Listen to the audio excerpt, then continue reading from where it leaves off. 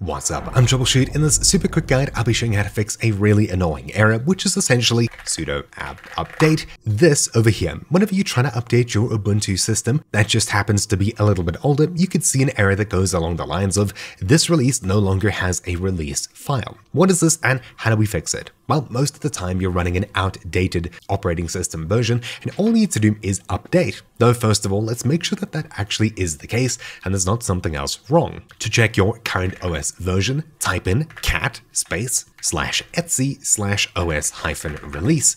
Once we do this, it'll tell us everything about our system. We're currently running Ubuntu version 23.10 Mantic Minotaur. If we check out in a web browser, wiki.ubuntu.com/releases, we'll see all of the current supported versions of Linux, as well as when their predicted end of life is. And scrolling down to here, end of life, as you can see, 23.10 was the latest to be phased out in July 2024, which means this system will no longer automatically update, nor will it get updates in the future. So how do we fix that? Well, there are two things that we can do. We can either download and do a fresh install of the latest OS, or we can update our current install, keeping all of our files, programs, etc., and take them across to the newest version. All we need to do is edit one text file and tell it to update. This text file tells our system where to look for updates of different packages. Run the command sudo nano, which is a simple command line text editor, /etc/apt/sources.list. Once you do this, you'll see where your system currently reaches out to download package updates. All we need to do is use the arrow keys to navigate around, and when you currently see archive.ubuntu.com/whatever your version is, change archive to be old-releases as such, .ubuntu.com/etc. Don't change anything else other than the keyword archive. Yours may be slightly different, but for the most part, we just need to point everything as is to old-releases.ubuntu.com. Once we've changed everything, hit Ctrl+S to save and Ctrl+X to close. Now we can run sudo apt install update-manager-core and update-manager. Once we do this, we should now have our system prepared. Now the next recommended step is updating your desktop environment. For this, you can run dpkg-l to list all of your installed packages, space pipe, which is a straight line vertical character, usually found above enter, space grep, space tu-desktop. This will tell us what our system is currently using. You'll see that we're currently using Ubuntu Desktop Minimal. This is what we'll need to update. So I'll copy this and we'll type in sudo apt install space that name. Once we do this, it'll make sure our desktop environment is updated as well, just to fix any errors if there are any. Finally, we'll need to prepare to update our kernel as well. So sudo apt install followed by linux-image- followed by either generic, server, or virtual, depending on what system you're running. For the most part, it'll just be generic. Then space linux-headers space generic server or virtual once more.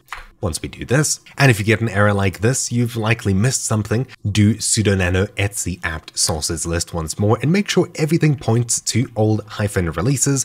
As you can see at the very bottom, I've forgotten these security ones here. Once we run the command to install our image generic and headers generic, I'll confirm these, and this should allow us to update our kernel if anything is necessary in the future. Now that we've run these three commands, we're now prepared to actually update our system. Now that we've run these three commands, we can actually now upgrade our system once this finishes. We'll run three commands now. Sudo apt update, which is going to take some time. Then we'll run sudo apt dist-upgrade, and we'll confirm anything if necessary here.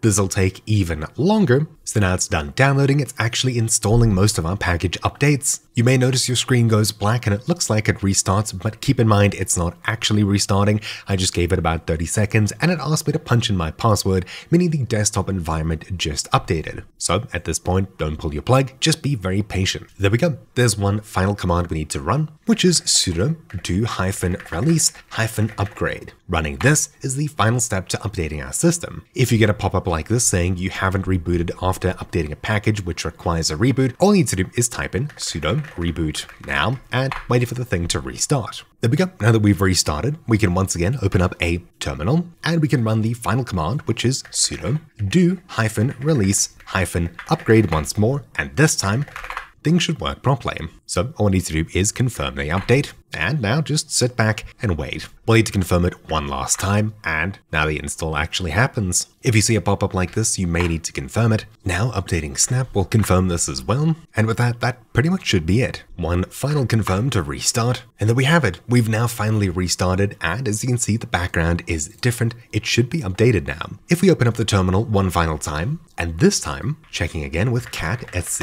os release, you can now see that we're running 24.04 Noble Numbat. And with that, we've now successfully fully updated our system. If you wonder what the sources file looks like now, scrolling up through our still existing command history, it's been moved to a new location, so checking that one instead, you can now see we're back to running the latest version. This one's arguably a lot more simple to read, there's a lot less here, but anyways, that's really it for this super quick guide. You now know how to update your system if you're running an older unsupported version. Just keep in mind that down below you'll find a link to the official article that I've been following throughout this video, which covers a bit of troubleshooting and things like that if I've skipped over anything. But anyways, that's really it for this quick guide. Hopefully you found it useful. Thank you for watching. My name's been Troubleshoot, and I'll see you all next time. Ciao.